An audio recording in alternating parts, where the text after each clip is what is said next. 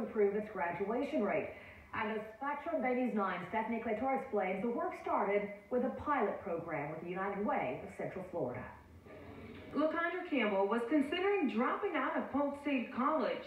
She lost her job due to her limited availability, and she was having trouble paying her rent. Then she heard about the pilot program, Destination Graduation. So everything was starting to pile up all at once, and months go by, and when your income is looking low, you do need Destination Graduation to kind of pull you to get you through that little hump there. She's hoping she qualifies.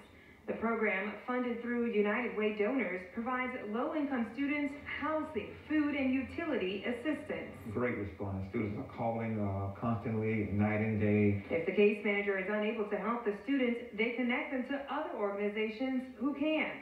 We're able to get the students right when they're on campus, help them when that tire goes flat, they don't have the money for it, help them when they miss work because they were sick, and getting over those one-time financial needs and helping them stay in school so that they're not sidetracked for the rest of their life.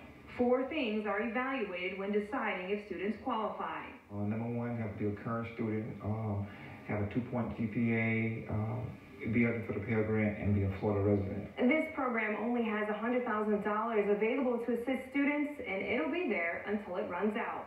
Reporting in Lakeland, I'm Stephanie Claytor, Spectrum Bay News 9.